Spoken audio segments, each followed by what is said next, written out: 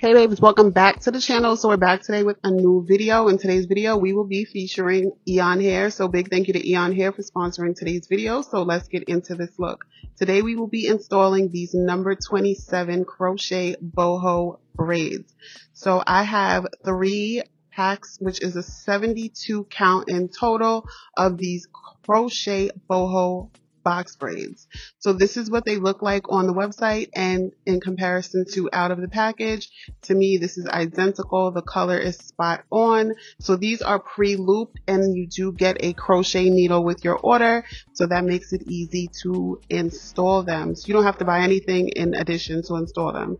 So for my foundation, I just have box braids which are connected, and I did that towards the front and in the back, and then once the two met in the middle, I just cornrowed everything together.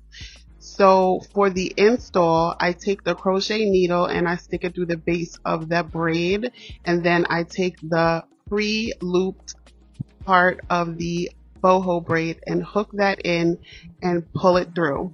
Once I pull it through, now I'm just going to hook the actual braid and then pull that braid through the loop, and that is how you secure the crochet braid. So I'm going to show you this a few times, and I do show you this up close just so you understand. So once again, I push it through the base of the braid, I hook it to the needle, and then loop it through and secure it like that.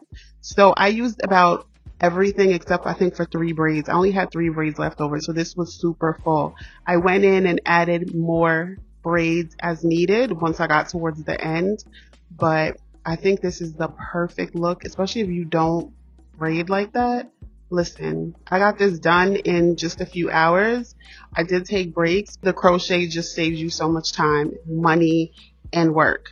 So once again, stick the crochet needle through the base and then hook the pre-looped part to the hook, pull it through, and then once you pull it through, you loop it to the braid and pull that through. And that's it. I'm just going to go ahead and continue this throughout.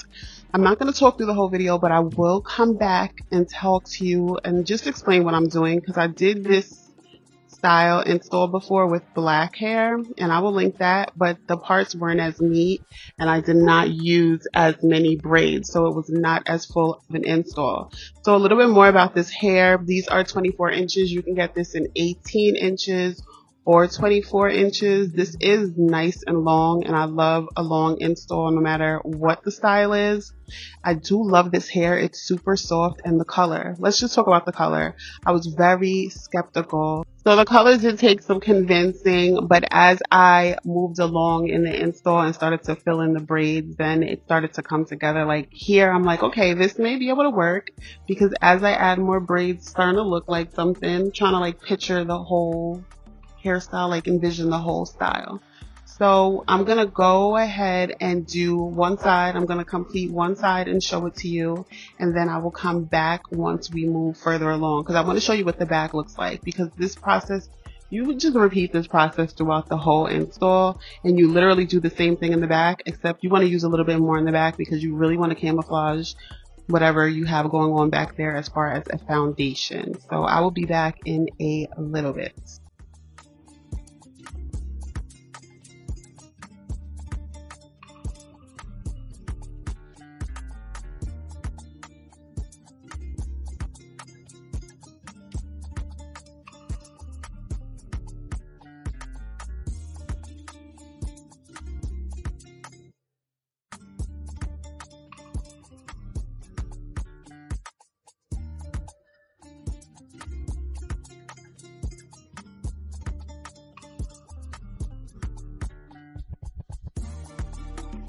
So at this point, I was moving on to the second pack of braids, and I'm going to show you what I have achieved so far. So this is what we're up to. It's filling in really nice. Look at that. It looks so good. Like this, I was not expecting this to look this good. Let me just tell y'all, I wasn't, but I'm obsessed.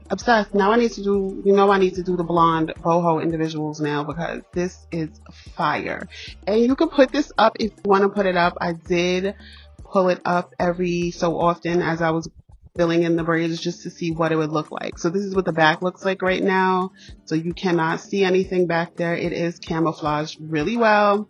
So I'm just going to continue to repeat the process throughout the entire head. You will see me point out certain spots in the video. Like I will point out certain spots in my hair, and I'm just like showing you those are spots that I'm going to go back and fill in, because some parts in the front looked a little gappy and I feel like it just didn't look good that way. So once I was sure that I had enough hair left over, I went back and started to fill in those parts where it looked like hair was missing. Like it just looked like a braid should have been there. I made sure I went back and filled those in. I do want to say some of the braids, I felt like it was a little harder to loop the entire braid through. So I would suggest before you start the looping process, just see if you can stretch the pre-loop part out just a little bit, because not all, but some braids were a little difficult to pull through. So if you can just stick, like even you can just use your finger and just try to open that loop up just a little more, just to make sure you don't struggle to pull it through, because that is the only thing that slowed me down for the ones that I wasn't able to just loop through.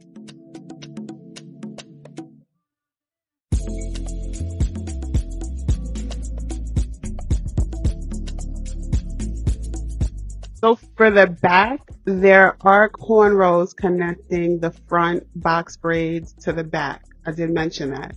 So I'm just going to do the same thing with the cornrows. I just loop my braids onto those and fill it in so that you can't see anything.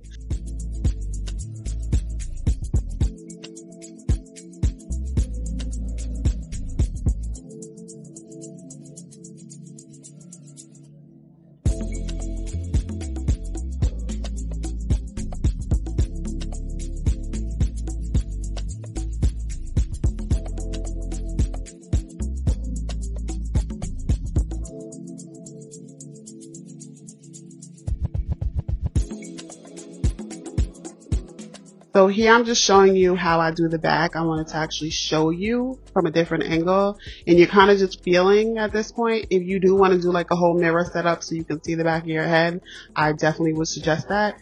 And you can go for smaller parts in the back, but I didn't want to. I was not going to keep this in very long, so I didn't want to do super small parts. But if this is a hairstyle that you plan on wearing for a while, I definitely suggest going with smaller parts.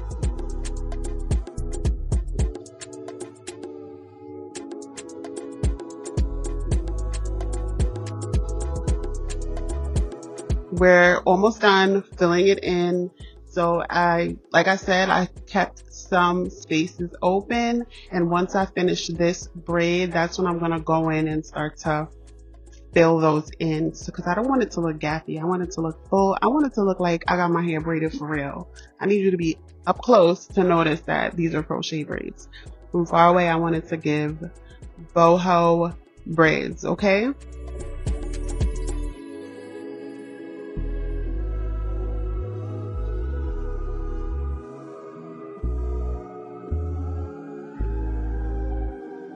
So now I'm done, but that part there, that I was eyeing that from the very beginning. I knew I was going to go back and fill that in. So that is one area that I went back and filled in with a braid.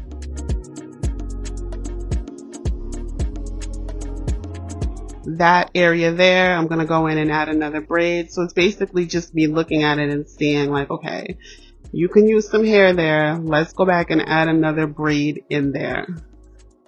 Yes, and I'm loving this. Look how gorgeous this hair is. I love the curls. I love this. So they do have other options as far as colors. They do have a lighter blonde. I'm pretty sure they have like a 613 mix type blonde. So you can check that out. And they have black as well, of course. But I just wanted to try this color. I thought this color would be different, and I love it. I'm going to have all the links down in the description box so you can check that out. I'm also going to link my other crochet videos. So once I'm done, the only thing I have left to do is I'm going to wet the hair down just so you can see these curls get activated. I'm going to add a little bit of mousse. You know, I love my Lotta Body mousse, and I'm going to style my baby hairs. I didn't leave a lot of hair out on my edges. because the last style I felt like I did too much, so I left a little bit of hair out, and I used the braid gel. I actually used the braid gel to do the whole foundation, but I use the braid gel on my edges too because it holds really well. Like, this is the next day and my edges are still kind of laid. So yeah, check out that braid gel. That's linked in the description box as well. This is a 360 look. You can't see nothing from the back. Can't clock me. Yeah, what was said? Can't clock it. This is the braid gel. So I'm just gonna swoop those little bit of edges that I left out. And then I'm going to wet my hair down and add a little bit of Lotta body.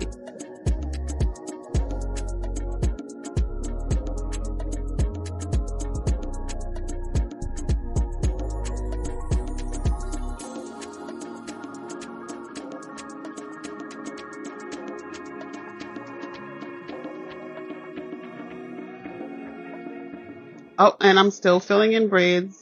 I forgot about that. Like, anywhere that I felt it looked a little gappy, and it was definitely gappy right there.